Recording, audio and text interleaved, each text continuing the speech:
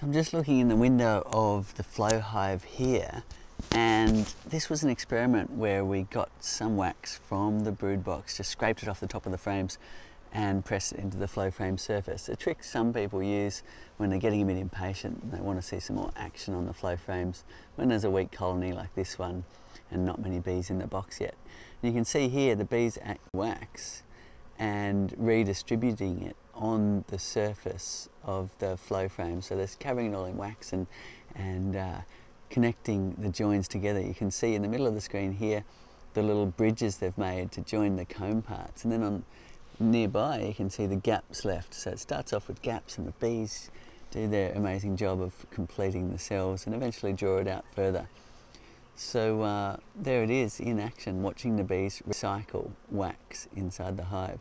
It's very cool that they recycle the wax. And I'm just looking around the apiary a bit here, and you can see that there is some nectar coming in. So that's exciting because it means the bees will actually build up and start populating this box and start storing some honey. If we open the side windows and have a look, we can see what's going on. So this morning is our live Q&A for beginner beekeeping. No such thing as a silly question. It's time when we especially encourage anybody to ask all of the questions that they might be afraid to ask, because in the end we all start off as new beekeepers and there's no such thing as a silly question. It's just about learning from each other, and if you know the answer to somebody's question, by all means jump in and answer it in the thread so that we can all help each other learn. So you can see here we've got capped honeycomb, and because it's in this kind of random pattern, you can see that they've actually gotten hungry and chewed away the cappings and then eaten the honey. And that's what they'll do when they need to, because honey is there to store for times when they are hungry and they need those resources to continue their hive. But now what's happened is there's nectar coming in, and if you look down the bottom of the cells, you might see some glinting nectar in the bottom of the cells. So that's a good sign. They'll fill them up and cap them. So this frame, because they've partly eaten it away and started to fill it up, will actually be a multi-floral flavour. Frames like this, you'll often get two-tone honey coming out into your jar. When they're filling up and you've got like a good flow on, you can get the monofloral flavours separated, often frame by frame. This one will turn into a bit of a mixture in the jar. It's a beautiful thing. So if you're just tuning in, this is the beginner beekeeping, no such thing as a silly question. Get in there, answer those questions, ask those questions you're afraid to ask, and if you know the answer to a question, chime in on the thread. Let's help each other learn about bees. Oh, great, Cedar. A lot of people joining us, and someone just asking, Chris is asking, how do you know when to install the super, Cedar, if your brood box is ready or not? Okay, so it's best to wait for, if this is the brood box down here, if you're new to beekeeping, we call the box down here the brood box, where the queen is, where she's laying eggs, and there's pollen stores, there's larvae, and there's usually a bit of honey as well. But the frames often start off just empty. The bees then do their amazing work building their wax, and only once the frames are all built out and the bees are using all of the frames, and when you see a lot of bees on top of the frames when you open the lid, that's when you add the super, which is the honey collection box, or boxes. You might like to add multiple boxes, but in this case we're just adding one flow super on top. So wait till they're all complete and there's lots of bees in there. This super was put on too early. As you can see in the side window, there's not many bees yet, so we'll be waiting some time still. We're in a pretty temperate climate here. The nights aren't too cold. I feel okay about leaving this box on, but if you're in a place where you've got freezing temperatures in the night, then I would recommend taking that box off again, just to make it a bit easier for your bees to keep the brood nest warm, because they actually keep it at a specific temperature, because when they're raising their young, it has to be, it's about body temperature in order for the young to survive. So it gets a bit harder for them to control the temperature if you have empty boxes on top.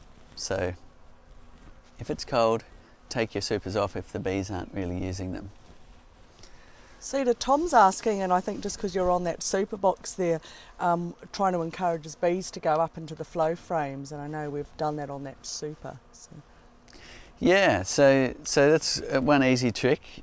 In the end, lots of bees in your box and an nectar flow is the recipe. I don't do anything else apart from just wait till the bees have built up. But if you're getting impatient, scrape some wax from the bottom box, which is exactly what we've done here, press it into the flow frame surface, and you still might not get any action, but once the bees are ready and they're built up a bit, they'll come up there and they will recycle that wax into the surrounding area. You get to watch that. As you can see, they haven't used anything over here, but where we've put a blob of wax, they have used it. And you can even watch them chewing away at the last bit of wax here as they prepare. Now the bees have noticed there's a bit of nectar flow coming on and they're getting prepared. But for the last month or so, they actually haven't touched this area, simply because there hasn't been the resources, there hasn't been nectar for them to bother preparing cells and producing wax and getting ready to store honey. It's amazing how they throttle the colony. They'll even shrink down. The queen will lay less eggs when there's no flowers around, and that way you haven't got this big population eating the last of the honey. It allows them to last longer through those times when there's no flowers. Thanks for your questions. We're doing the beginner beekeeping Q&A today, so ask the questions you're afraid to ask and we'll answer them. Also chime in on the thread and help answer people's questions. Great, Cedar, they're firing questions today, and we've got Fred Dunn, he's joined us again. Someone's adulations is saying that they did a little honey harvest and a little bit of honey was leaking. Does that cause a problem? Generally not. When I used to harvest in a conventional way, I used to spill a lot of honey in hives, because you're opening up lids that have got all honeycomb in them, you rip them off and there's honey dribbling everywhere, and the bees are good at cleaning up honey. So if you're in the situation where you've harvested, I don't have a good example here, you can see some nectar coming in, but sometimes, depending on the way the bees seal the frames, and there's so many dynamics here actually, where the bees might have eaten out the lower section of frame and replaced it with a honey that's got a different viscosity than the one above. Perhaps the honey up top in the frame wants to move down quicker than the honey low down, and you might get some spills coming out the sides of the frame into the hive. Sometimes it does, sometimes it doesn't. The bees are good at cleaning it up. If you do have issues or you feel like there's excessive spillage in the hive, do get in contact. Having the right slope on the hive is important. That's why on the flow hive too we put a level in the side. The level bubble should be in the middle. Probably easier to see on this one. There's a little level bubble there. So you want to adjust those adjustable feet till it's in the middle. If you've got the classic hive, then you want to keep it nice, the level base, because the slope is then built in to the baseboard, the correct slope. And it's surprising, you might think, yeah, I've done all of that, but we've even had very experienced team members here who have harvested and not noticed that the front of the hive's sunken a bit, and they get a big spill because the hive's sloping the other way and the honey's wanting to flow not out the back here but everywhere. So that's a good tip to remember. But if you are having issues, get in contact and just try 1 or 2 frames, and that way you've only got a little bit of spillage in the bottom. Flow Hive 2 has a big tray underneath, so any spills will go down there rather than sitting inside the hive. It's a little bit more efficient too to harvest, say, every second frame in the hive rather than all at once, because if you harvest this frame, then the bees will use the remaining what's left in it, because you never get 100% of the honey draining out of the frame. They're pretty good, the flow frames, most of the honey does drain out, but the remaining bits and also the wax capping they could use to finish off the next frame. So if you're sort of checkerboarding it and doing every second frame, then it's a bit more efficient as well, and also limits if you do have spilling issues, how much there is in the hive. Great, Cedar. Harmony's from the Central Coast, northern New South Wales. Just they've had a lot of rain down there and they ended up with quite a little bit of water in their tray. Is that all right? And what's the best, what do you think? Should they just empty it? Yeah, just empty it out. What happens if you've got a lot of rain is especially if it's driving in on a bit of an angle, it'll hit the landing board and it'll splash in. And typically if you've got the tray down here, we'll just slide that out so you know what I'm talking about. Here's the pest management tray. We've got a bit of oil in this one, but you can get water building up in the tray if there's a lot of rain. Just tip it out, give it a clean out and put it back in. If you're sick of that, you've got a lot of, if you don't want to do that step, you could always run the tray upside down and the water won't collect in it anymore. Depends on whether you're using the tray. But generally a lot of debris and gunk from the hive builds up in there, so it's good to clean it out from time to time. Great, Cedar. A few people just commenting on our hives and just wondering what we've actually used on that Flow Hive 2, the one you're on now, the Western Red Cedar. This is linseed oil from the local hardware store here. It's actually not a straight linseed, it's been cut with some solvents so it really soaks in. It's okay. Some people are having great success with like decking products if they want a really long lasting finish, but they often provide a tint to the hive, so it depends what look you're after. The decking products will last the longest because that's what they're made for, but yeah, they do have that tint, so it might be a bit of a browny colour, your hive, instead of looking like this. I do prefer it like this, but it's a bit more work to keep it this way. Every so often, 6 or 12 months, you need to give it a little bit rub and another coat with the linseed oil if you want to keep it looking good. You're always fighting a little bit nature outdoors. You'll want to turn it sort of a grey colour like wood goes naturally, and but then you can't see all of those beautiful grain lines. So yeah, some people just don't put any coating at all and they can just let it go kind of silvery grey. It'll take a couple of years to look a nice silvery grey.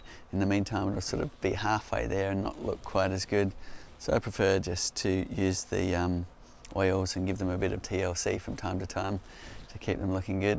And also, Cedar, people noticing that we tend to paint our roofs. Is there any reason for that?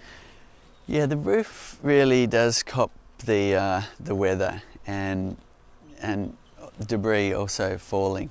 If you just leave the roof without the paint, you'll find that it'll grey or go kind of mildewy the quickest. So it's nice to really protect that roof, and also limits the amount of expansion and shrinking it'll get in the changeable weather, and it'll create a better seal. It's nice to get lots of paint in the joins to create a weather seal, or even better still, a little bit of silicone as you put your roof together to try and make sure that water's not coming through these shingled boards into your roof cavity. Cedar, where you put the flow tube, the little channel down there, got any tips on how people should clean that channel out if they need to? Yeah. So down here, I can't see it here now, but sometimes you'll get a bit of honey build up. Depending on the way your bees are finishing off those cells, you can get some seeping coming through, or perhaps last time you harvested, you didn't wait for the last remaining drops and you put the cap back in and there was a bit of honey build up. Now, we've got a little leak back point in here. In fact, you can see just a little bit of honey there if I put my finger in. So there is a bit of honey that's dripping into that trough area, and there's a little gap there that allows that honey to go back to the bees to recycle it. And that's how you want it to be, so you don't get build up in there. However, bees will be bees and they'll block up that little leak back point, and you can get a bit of build up in there, and it could go fermented if you're in a tropical climate, or candied if you're in a cold climate. And you might like to clean that area out. I rarely do, but if I notice that it's getting a bit manky down there, I'll get, say, a clean dishcloth, and I'll put it on the end of my key and just poke it up there and give it a bit of a clean out. So when I say key, I'm talking about this, the key we use to open the frames. So this one here, if you imagine putting a bit of cloth on that, it's the perfect length to go right in this area here and clean it out. So then you can add a bit of warm water on the cloth if you wish. If it's really dirty for some reason, then you can actually put your tube in and then just squirt a hose into there. Don't hold it on there, you don't want to flood water into the hive, but just squirt some water up there, let it flow out, squirt some water up there, let it flow out, and that could be another way you could clean it. Generally you don't have to, the bees do the work. If you find that leak back point is blocked, then unblock it by putting your tube in. The tube we designed a little tag on so it automatically cleans it out each time you harvest. But if the bees have blocked it, then you can even just use the end of this to just push into that area there, and that'll just remove the wax or propolis that the bees have put there. Great. Cedar, someone's asking, have you got any nifty places where you store your flow key on the hive, or do you just leave it in the garden? We just leave it in the garden. They're made out of a nice material that doesn't seem to rust, and I just put it like that. But you can, and we have done it in the past, put some little hooks on the hive, and you can actually just those little hooks that screw in, you can buy at the hardware store, and you can just hook it on the edge there if you'd like to. Nice. Look at that, it actually sits. It actually can sit there, sort of. Might have to be, oh nice. Perfect. Cedar, Tanya's in south of Victoria, and for those of you not in Australia, that's quite cold for us here. When's the best time to add a queen to a new hive? So it's a little bit early here in Australia, especially in where you are. We're attempting, last week on Facebook Live we performed a split of a hive because we've got some activity here in this more subtropical region. But it's still a bit early. We didn't see any queen cells. Better off waiting till spring when you know there's flowers coming, you know the hive is gearing up to really breed up. That's the time when you want to be either changing your queen or taking a split and introducing a queen into the split, things like that. However, if you've lost the queen, there's no queen at all, then you really have to rectify that situation or your hive will die out. So if you get in there, there's no sign of any brood, no sign of any eggs or larvae, then you'll need to buy in a queen if you can. That's the fastest way to get going, or get some resources from another hive that has a frame with brood and eggs on it, and hopefully they'll make a queen from that. Shannon, another person in Australia I think, is asking any prep or housekeeping they should do to start to get ready for spring with their hives? Spring's an exciting time. Bees really breed up fast, so it's a good idea to get your kit, get your hive together, get it painted, ready to go. And it's nice to have a second box waiting in the wings in case somebody's got a swarm and you get to go and catch a swarm. And that way you're all geared up and ready. Get your frames made. So beekeepers conventionally will spend the winter tinkering away, getting boxes ready, nailing together frames and things like that, so they're ready to go when the spring's there, the bees are really breeding up, there's lots of flowers around, and they can really make use of that springtime and increase the size of their apiary and make sure they're getting their honey stores through that time. And we've got a couple, obviously in America and Canada, they're coming into winter, so they're wondering what should they do, and do they need to insulate their hive, wrap it up? Yeah, okay, a much debated topic, and Fred Dunn, who's also watching, would have better information than me. We don't get snow here, we don't get really cold times, but I'll just run you through a few tips for overwintering. Of course, if you ask two beekeepers, you'll get three opinions of what to do. So there's arguments for and against wrapping hives in winter, and those arguments are some people say the condensation's bad, and it is if it's dripping down on the bees, but others say that condensation on the inside of the hive is important. It's an important water source, as the bees aren't going to fly and they have some water in the hive that they can use. The others say no, you should keep it as warm as possible. Some people even bring their bees indoors for winter. I'm not sure quite how that works. And however, it seems like you can go either way, and you can experiment. Ask beekeepers in your local area whether they do hive wraps and keep their hives warm for winter or not. Michael Bush, who's in a cold area in Nebraska, he just uses open mesh bottom boards, and he'll dig his hives out of the snow in spring. Says the bees are fine. He doesn't even bother closing up the ventilation at the bottom. So there's all different opinions of what people do, but so it doesn't really matter whether you insulate or not. It's more about having enough honey stores, because the bees disengage their wing muscles, they vibrate themselves, and that's how they create warmth in the hive. So they can use the honey stores, convert that energy into heat, and keep the hive warm through those cold times, which is quite ingenious. And the next thing is, if you've got an excluder, which is the grid here between the two boxes, most people are running excluders.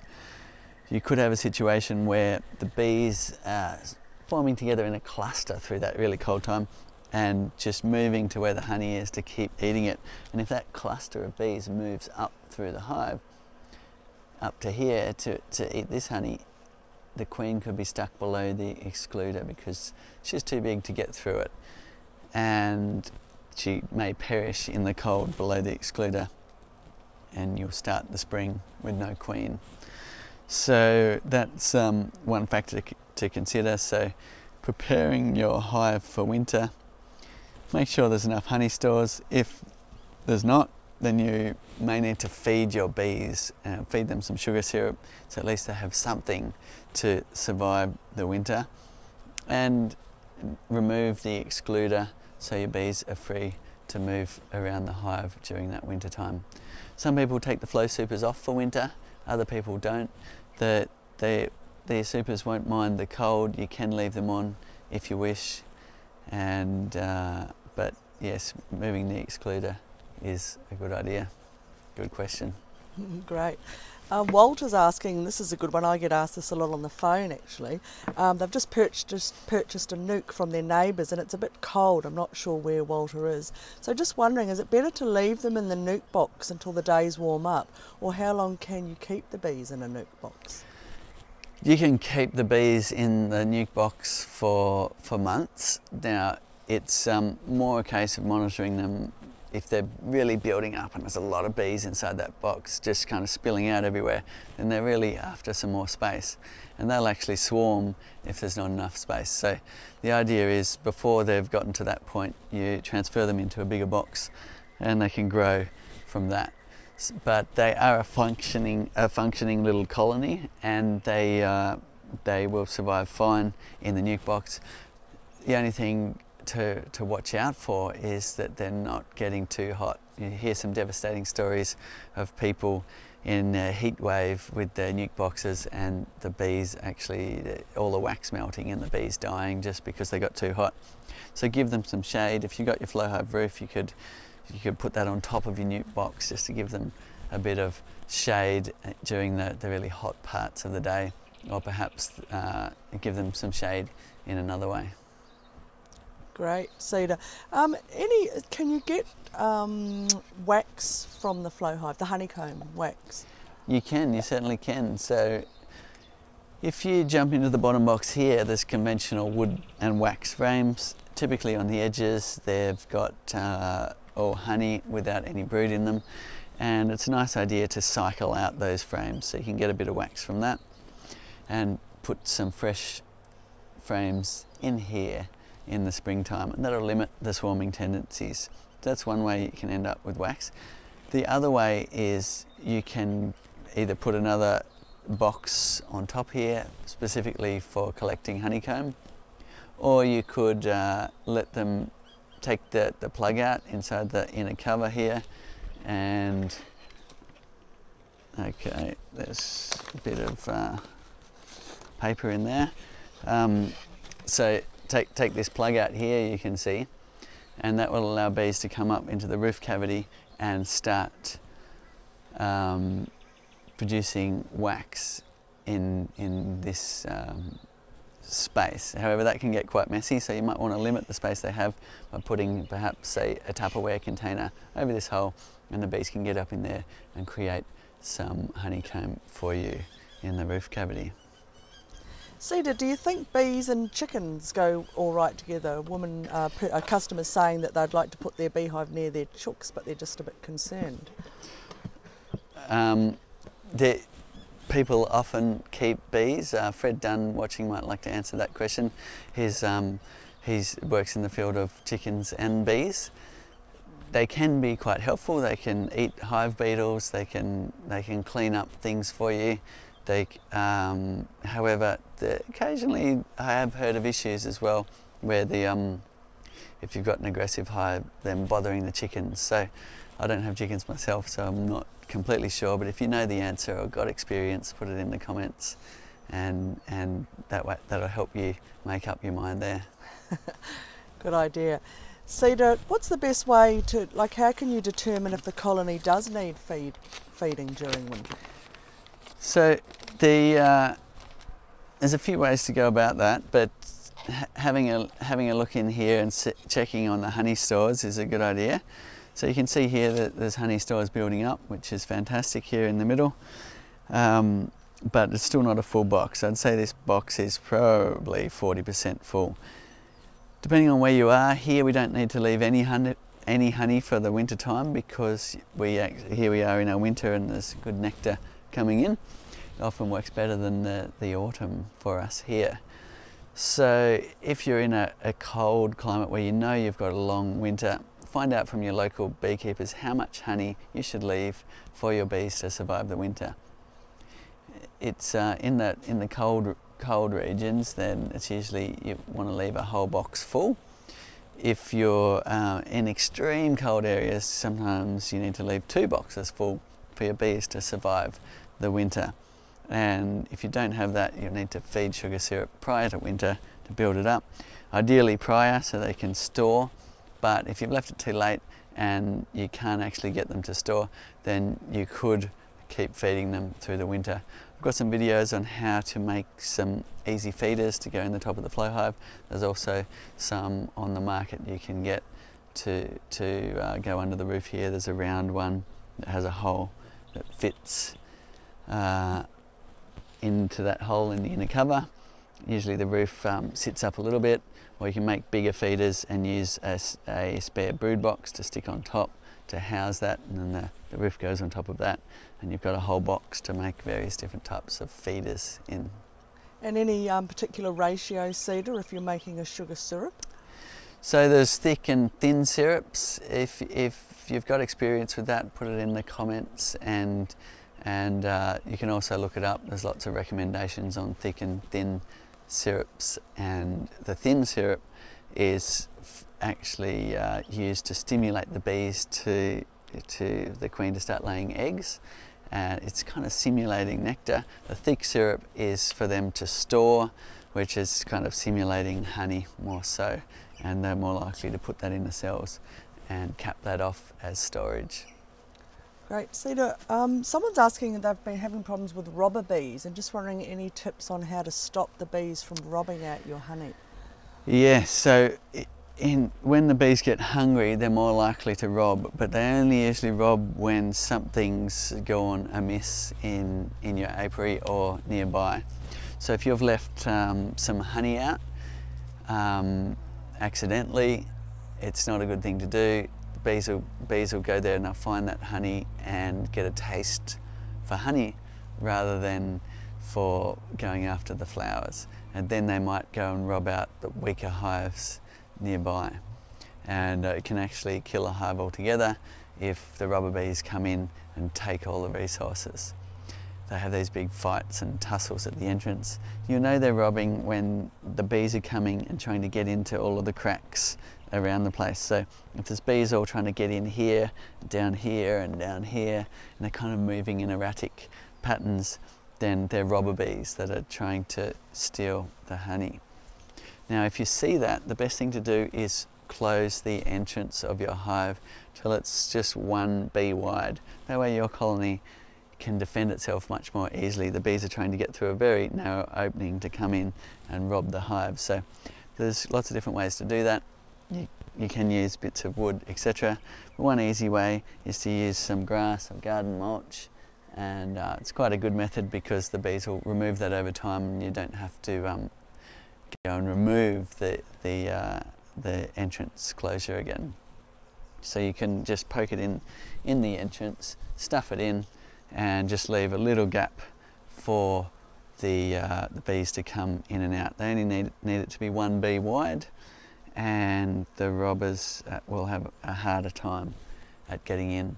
If that's still not working, then you could actually even put something over the entire hive. If you've got a really bad robbing situation, you can put a sheet or something over the entire hive and limit the bees actually coming till they've forgotten about it.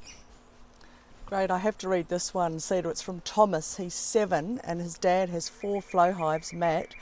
They love going and checking the bees and helping Dad with them. They live in Melbourne, Victoria, and he just wants to say thanks. Fantastic, fantastic, it's great. Yes, we've got quite a lot of flow hives in the Melbourne, Victorian area. We've got also my sisters down there keeping hives, and my uncle and my cousins keeping hives, so it's great, and they get some beautiful different honey tones than we have here, and it's nice to be able to taste and share those flavours from different regions. Yeah. Cedar, we sell a 6 flow frame and a 7 flow frame, and we recommend the 7 flow frame for the colder climates. What sort of temperatures do you think are better for the 7 flow frame? So we don't really get the cold that other countries get here in Australia. Most bee books are written, and when they talk about winter, they talk about deep snow. We don't really get that where we're keeping bees in Australia. We do have some mountains that build up deep snow, but it's not generally where people are living and keeping their hives. So here in Australia, you could just use this size hive, which is the 6 flow frames, which corresponds to 8 brood frames here. So it's the 8 frame Langstroth brood box. Now, if I've been to Tasmania, which is our southernmost state here in Australia, and I've had one commercial beekeeper say, if you don't have 3 stack 10 frame size, your bees will not survive the winter. And I've gone around the corner to another commercial apiarist and they've said, no, 8 frames like this is fine.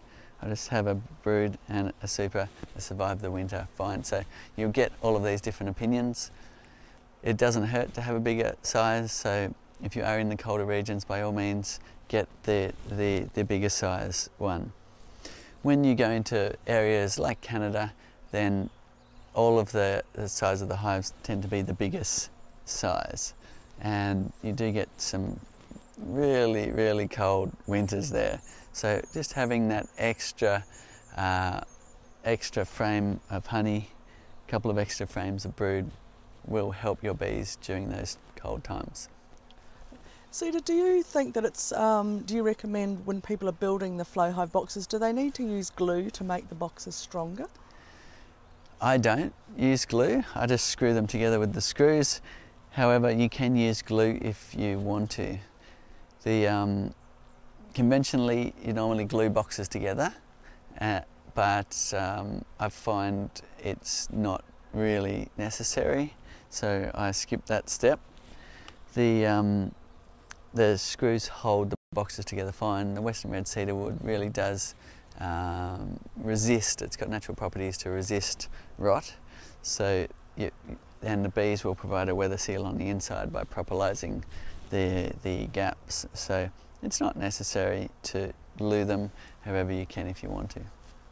Great. Marsha's wondering about cleaning the super frames. They stored a few and they ended up with some wax moth cocoons. Can they just clean and reuse them, and how would you recommend they do that? You certainly can. So wax moth will get in there. They like to eat wax. So just clean all of that off, just using a brush. The bees are incredibly good at cleaning, but give them a bit of a hand by giving them a bit of a clean first, and then the bees will get in there and they will fix up and repair the cells and clean out any debris that's left on them. If they've gone a bit manky if you've left actually honey on them and there's fermentation, that kind of thing going on the frames, then use a hot hose. So you connect to your laundry tap, get a hot hose and just hose them out, shake the water out, dry them off in the sun for a bit, and then put them into your hive, because you don't want to feed bees fermented honey or give them dysentery. Cedar, in terms of the timbers of the flow hives, and we've also got the Araucaria and the flow hive 2 and the classic, would you recommend painting that rather than oiling it? I would. So the only one I'd recommend just oiling is the Western Red Cedar.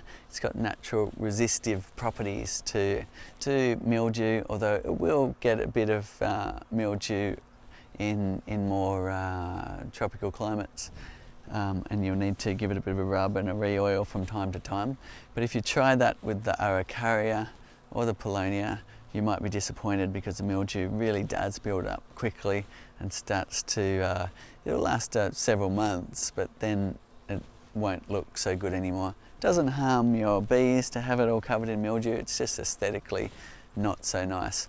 But you can use, if you want to go that direction, by all means you can try that, but I would recommend painting the Araucaria or the Paulownia. If you want to get mildew off a hive, you can use a product called oxygen bleach and just give it a good scrub with that, and then re-oil or paint to get yourself back to a nice looking finish. Great. Elizabeth's wondering, do we ever harvest manuka honey from our location? Not specifically the manuka, but similar. So there's around 180 different type of leptospermum plants and that we have here in Australia. One of those got transported to New Zealand some 500 or so years ago, I believe, and that really populated New Zealand with the manuka plant, and they get incredible honey yields off that, very medicinal honeys. But we also have others here in Australia that have medicinal properties. There's the one locally that gets called the jellybush. There's another one called whitey eye. There's lots of different species that produce highly medicinal honey that can be used for wound care. Great.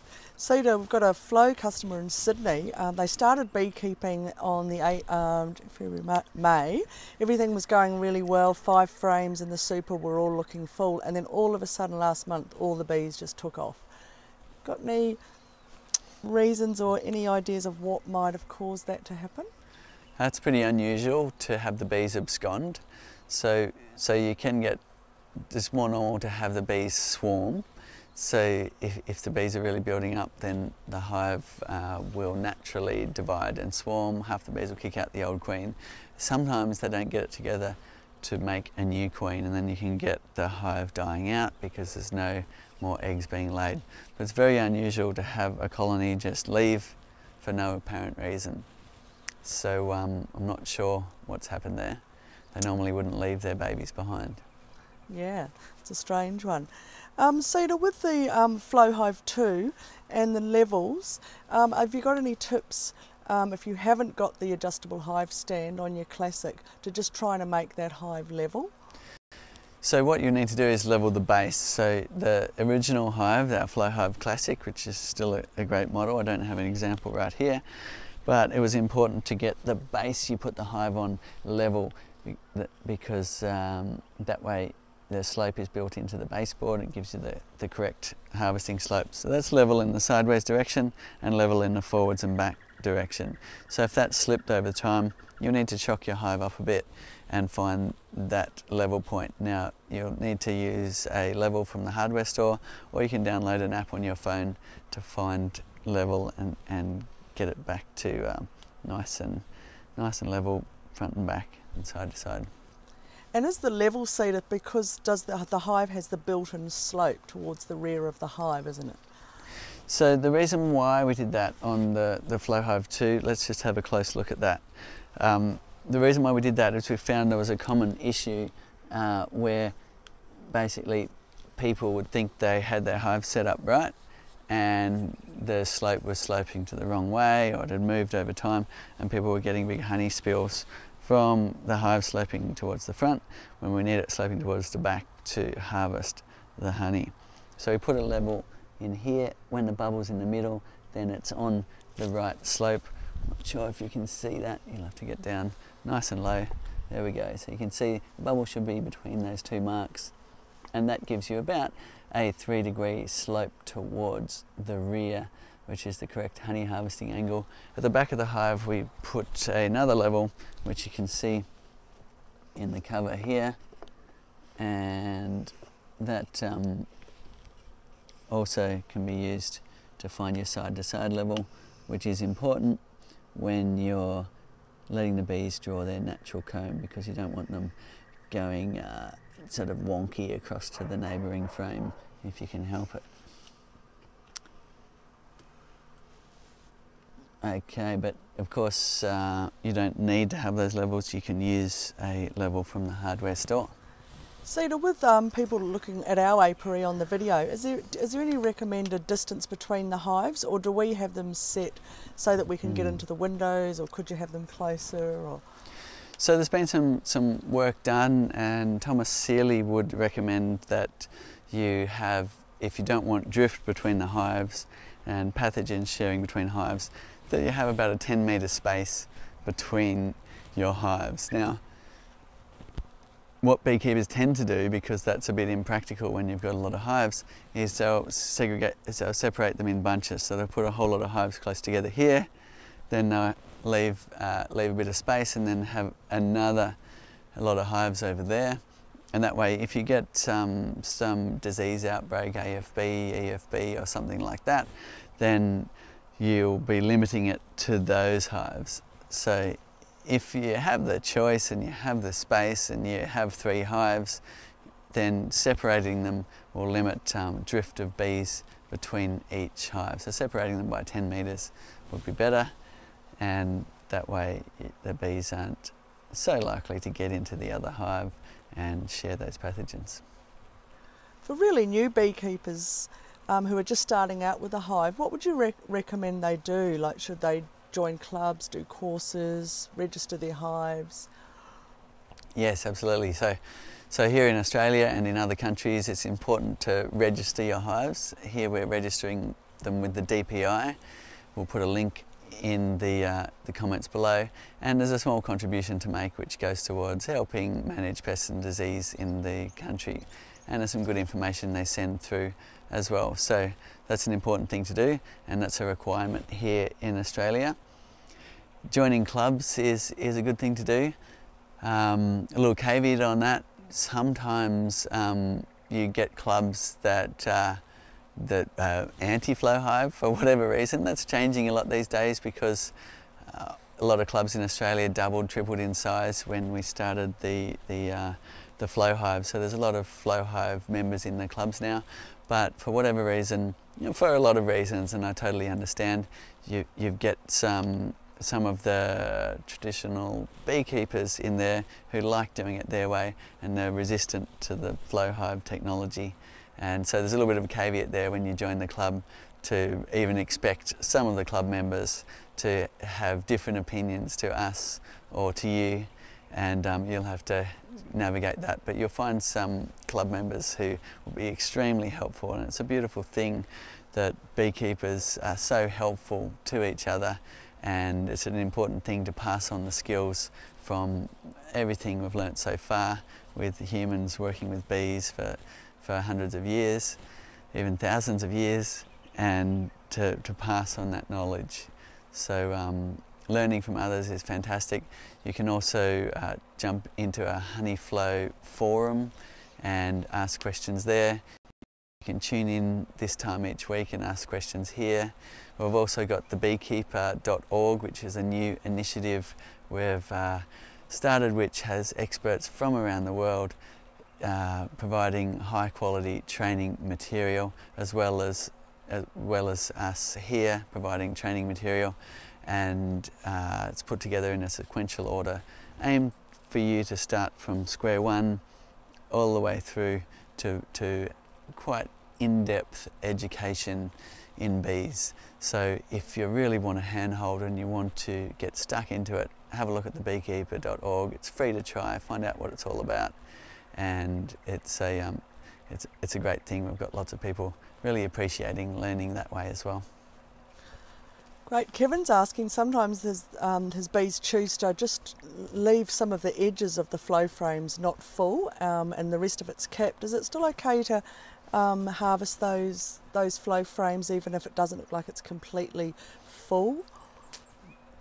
Generally, it's good to harvest when the capping's on the frame. Let's just come back and have a look at this window here.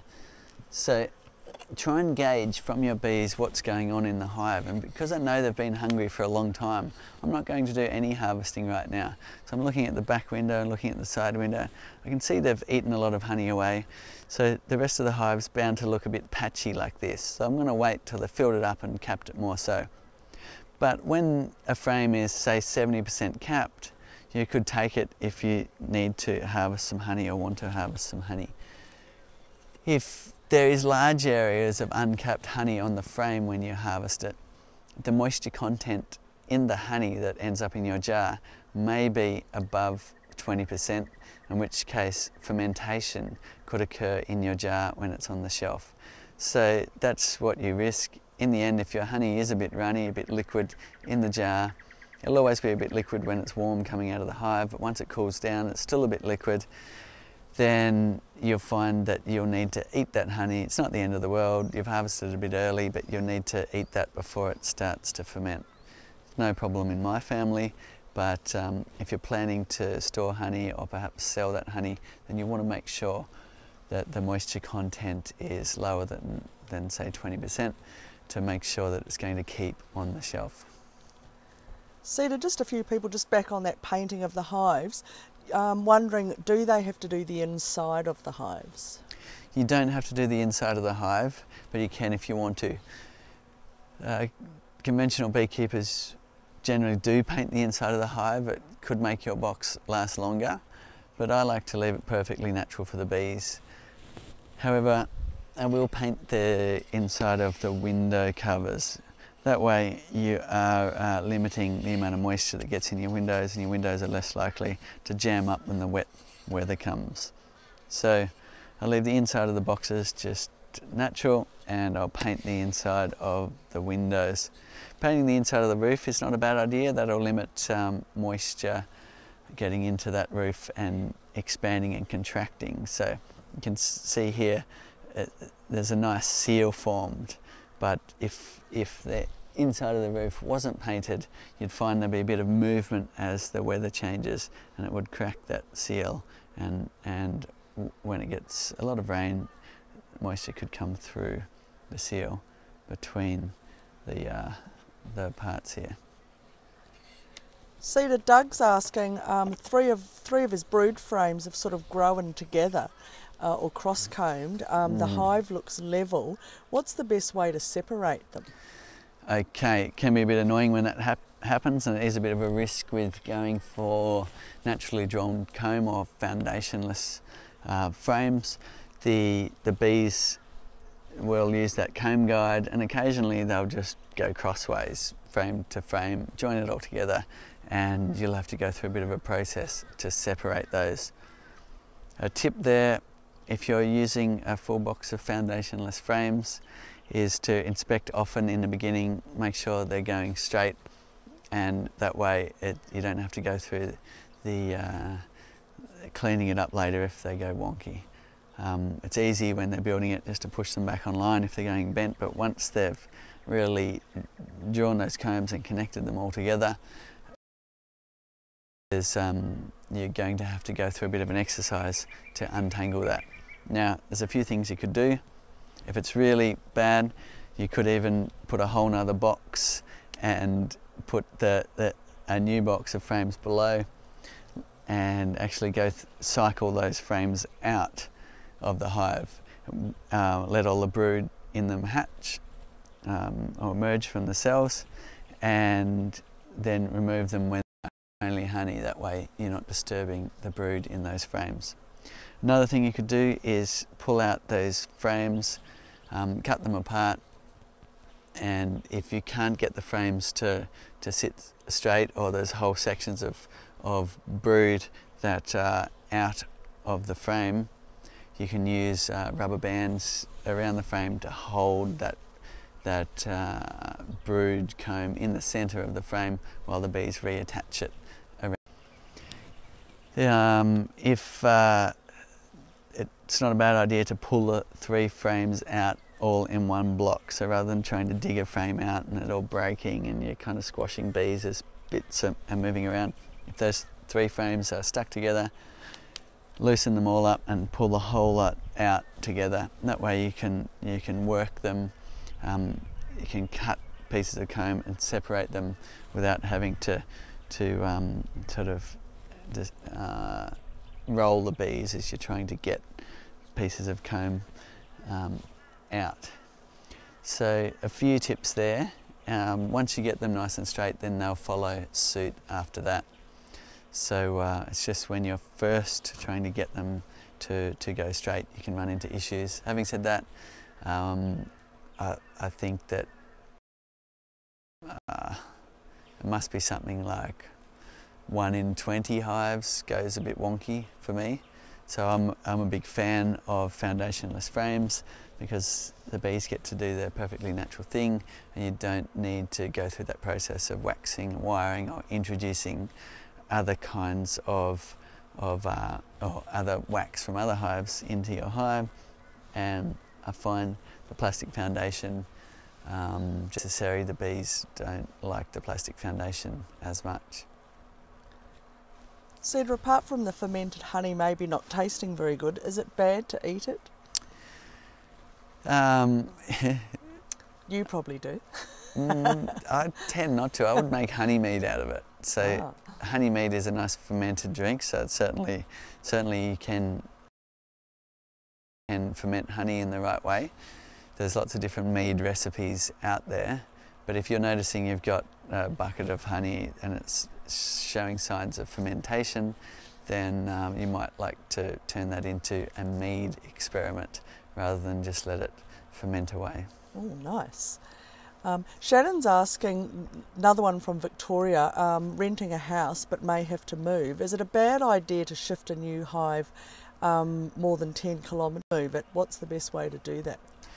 So that's one of the easier moves to do, is moving it more than 10 kilometres, because the bees won't remember the new area and they won't go back to the old place. So to do that, you would get up early in the morning before the bees are flying, just before light, and close the hive entrance. Now you can do that with by poking some steel wool in there. Sometimes if there's a lot of bees, you'll need to add just a wisp of smoke, wait a few minutes for the bees to run into the hive, and then close the entrance. You can also use some wood. You could screw some wood across there, or use any kind of thing to close the entrance. You'll then need to, you could probably go back to bed at that point, come back and strap your hive up. So you'd be taking the roof off, you can leave that separate for transport, and you'll be strapping the straps around your hive all the way around. Use those ratchet straps, or there's an Australian invention called an M-lock, which is specifically for strapping hives, but you want it to strap it down hard. You don't want it falling apart when you're transporting your hive. Give your hive plenty of ventilation, so make sure that this cover here is vents in the top position. You could even take the tray out altogether, provide lots of ventilation. When you have your hive blocked up, you really don't want to starve them of oxygen. It feels terrible when you do that. I've learnt that in my beekeeping career, where you've blocked up a hive for transport and they haven't got enough ventilation, and a lot of the bees die in the hive when you've gotten to the other end. So a bit of a tip there, make sure they've got plenty of airflow. The screen bottom board makes it really easy because there's plenty of ventilation.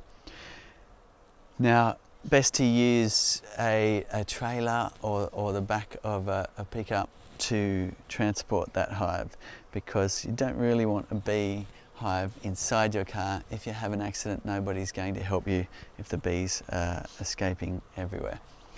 So transport them on a trailer, strap the hive down, move it to the new location, let the bees out, and away they go. If you're going a shorter distance, say less than 4 miles or 6 kilometres, then bees will fly back to the original location. So you can either move it more than 4 miles or 6 kilometres, keep it there for a month, and then move it to the new location, or you can use disorientation techniques, which is what I normally do because it's a bit easier, where let's say you might like to move your hive even just 100 metres over there. You can put a whole lot of branchy material in front of the entrance, or even taper an old shirt to the front of the hive, so when the bees come racing out to start their day, they run into these obstacles and they go, wow, something's different, something's changed, and that tends to trigger them to reorientate to that new location, and less bees will fly back to the old location. So there's a few tips there on moving the hive. We have got episodes on moving a hive if you want some more in-depth information. Also, the beekeeper.org will take you through step by step on how to do each type of hive move.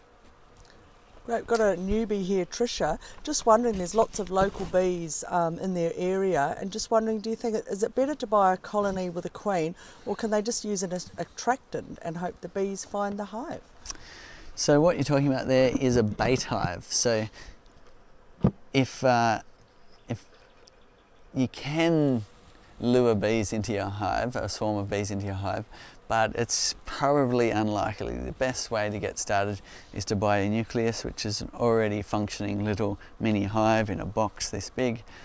Get in your bee suit and your smoker, transfer those bees into your brood box, look after them, and they'll grow.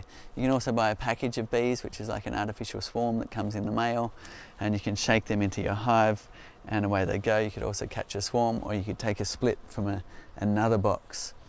And we've got videos on how to do each of those methods if you really need to look at how to do that. Now, if you do want to try attracting bees to your hive, it's probably only going to work where you're next to a whole lot of hives and it's in the springtime when bees are swarming.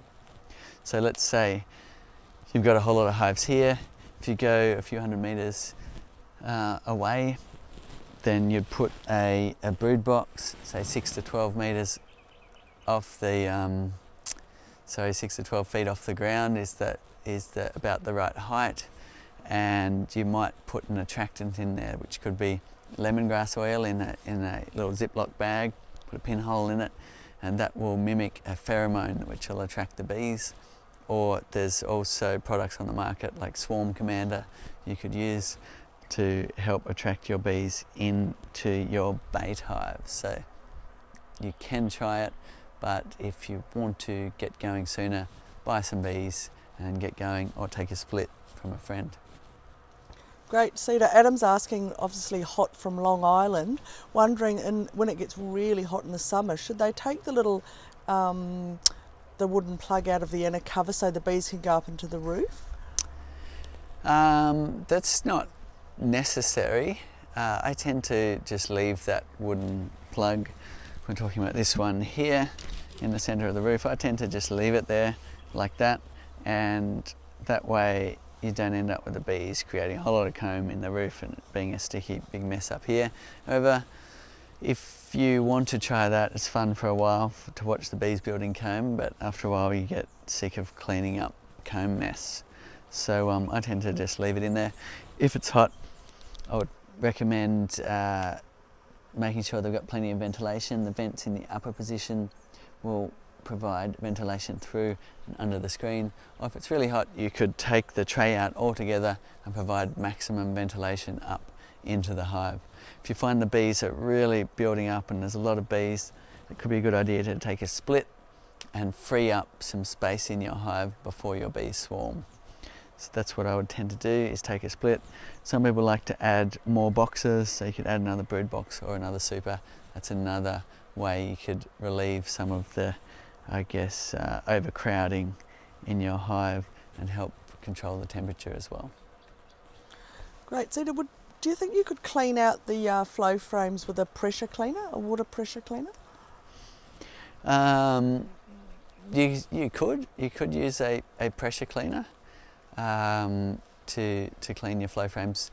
Generally the bees keep them good in the hive, but if you've left them off the hive for a while and they've been in your shed and vermin's got in and you had a bit of honey in them when you put them in there and it went a bit mouldy, then you might like to use a pressure cleaner to clean them off before putting them back into the hive. Or you could use a hose, preferably a hot hose from your laundry. Cedar, could you put honey frames into the 6-frame super boxes so you can get honeycomb like the hybrid setup, or is because of the rear access door, would that be maybe not such a smart thing to do? Yeah, I guess it wouldn't be such a smart thing to do, because every time someone opens this cover, bees would come out because you wouldn't have this area blocked, if you like. If you wanted to experiment, you could cut something to fill in this area, and then you could put some standard frames beside and collect some honeycomb on the edges, or you could get one of our hybrid supers which is designed for that. There's going to be an issue up the top here too, so if you wanted to experiment and put some conventional frames and mix it up in the top box, you'd create some kind of blocker here, perhaps with cutting some clear acrylic, or you could use some plywood and also block up the top here, and you could then mix it up in your flow super. Great, and then I guess they've got the windows, they can have a little sneak preview what's going on. Cedar, how can you tell when the hive is overcrowded? So with the flow hive, it's quite a lot easier to tell, but you can simply open the side windows. When you can't see the frame because there's so many bees, which isn't the case in this hive, we have a look in here.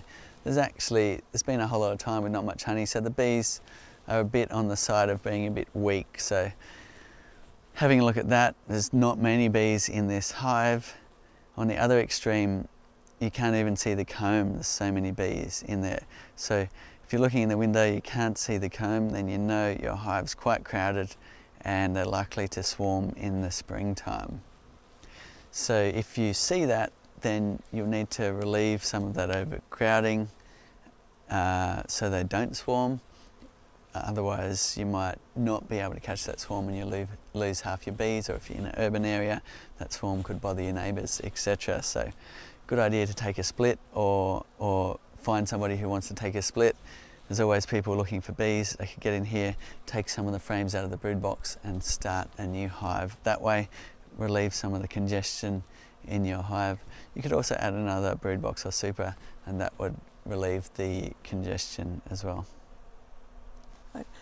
Cedar, Kathy's asking, because their bees left the hive, just wondering, getting ready for next year, and they'd already built some comb on the frames, should they clean off that comb or leave it there for next year? Look, it depends. You get different opinions from different beekeepers. If it's been sitting around, it's probably going to get wax moth in it and all sorts of things, so I'd probably knock the comb off and start again. If you're using foundationless frames, you can just cut it out with a knife and the bees can start fresh from that. You can insert new frames, whichever way you want to go.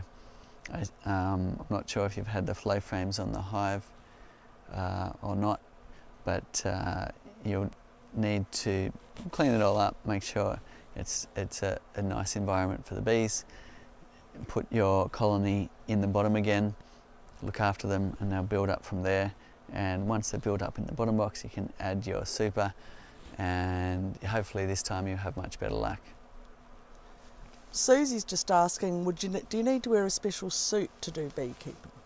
Absolutely. So I haven't got one on today because we're not pulling the hives apart. But even if you're new to beekeeping, standing close to hives, it's a good idea to wear your suit or at least your veil. Just as you get used to your bees and used to beekeeping, some hives can get aggressive and some people can be quite allergic to the bee stings. So until you really know your bees and know beekeeping, then wearing your special beekeeping suit, you can find them on our website, is a good idea. And certainly if you're pulling apart the hives, if you look at last week's video, we were taking a hive split, and you can see us there in our beekeeping suits inspecting the hives. If you're new to beekeeping, wear your gloves as well, which will limit the amount of stings you get. Great. Cedar, a first-time beekeeper. Another question, the girls were so close to filling the super and then they all of a sudden just stopped, and now they're starting to eat the honey. Any advice on what's going on there? Bees are getting a bit hungry because there's not enough flowers around, so you'll just need to be patient, wait for the time when the flowers are coming back. If you're getting impatient, you can just take a little bit of honey. The flow frames allow you to do that. You can simply insert this key just a little way into the frame and turn it, and you'll get a nice jar of honey just out of a section of one of the frames, and you can leave the rest of the honey for the bees.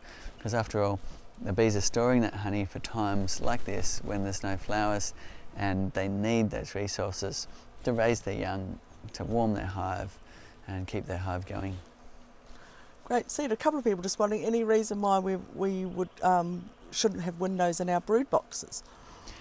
No, it is a requested feature, so it would be nice to put windows on the brood boxes, and hopefully one day we will have that as well. It's nice to be able to look in and watch the bees in the brood box as well.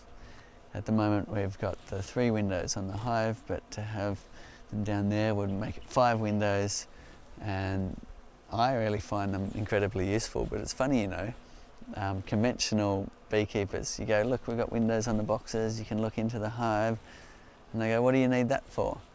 And you go, well, it's, you know, it's a great learning tool. You can look in, they're going, oh, we just heft the hive, which is the term in beekeeping to sort of get a gauge of your colony. And all they do is they come up to the hive and they give it a good lift and go, yep, that's heavy, it's full of honey. Or, oh, it's a bit light, it's not. So conventionally beekeeping's had no windows at all. And the funny thing is, you give them a box like this, and after a while they're going, wow, that window's really useful. You can actually look in and see how your bees are going. Well, yeah, we told you that the windows would be useful. But yeah, the more windows, the merrier. So one day it would be nice to make that a feature as well. Oh, I've got to say goodnight to Fred Dunn. He's gone to bed now, so night, Fred. Sleep well. Cedar, just wondering, someone's asking, is white ant fumigation harmful to the bees?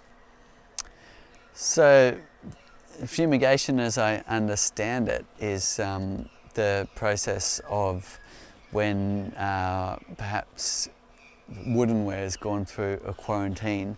And it's usually they do it for naked woodware that hasn't been processed. So you'll find that our hives are rarely fumigated because the wood's already been processed, is unlikely to contain bugs and things. However, as I understand it, it's a gas I think it's some kind of bromine gas that's put into the shipping container or area that needs fumigating, and that's aimed to kill any insects living in that wood, so they're not getting into another country. And when that gas is removed or allowed to escape, then I don't think there's any residue left, so it shouldn't harm a hive. And the other one you talked about was a white. I'm not sure what that's referring to. If you know the answer, put it in the comments. We've got time for one more question. Oh, all right. Brad, just wondering, said, is it necessary to have a smoker? And what is Darth? And I don't know whether he means Darth Vader or it's a bee term. It's a bee term called called de-earth or dearth is what it's called. So that's a time when there's no flowers and no resources for the bees. So it's a term that gets used to describe perhaps there's a season, it's a winter, or perhaps it's in your summer, depending on where you are in the world, where there's no resources, no flowers for the bees. So they have nothing to collect and they have to survive purely on what they have in the hive. So that's what that means. And the other one was about the smoker. The smoker, yes. A smoker is a necessary tool in beekeeping. If you are doing the inspections yourself, you'll need a bee suit, your gloves, and your smoker and your hive tool. And the smoke is used to calm the bees. If you've got an exceptionally calm colony, you can not use the smoke. However, do that when you're more experienced as a beekeeper. But most colonies, adding a bit of smoke will be the difference between the bees getting quite agitated and stinging you or stinging your gloves or not. So the smoke is definitely a good tool in beekeeping to calm the hive, so you can get in there, see what's going on, and do your routine checks for pests and disease. If we look after the bees, then they'll look after us, and the honey really is this amazing bonus. Thank you very much for watching. If you've got more answers to the questions below, by all means chime in. If you've got more questions, put them in the comments. I'll save them up for next week and I'll be answering them again.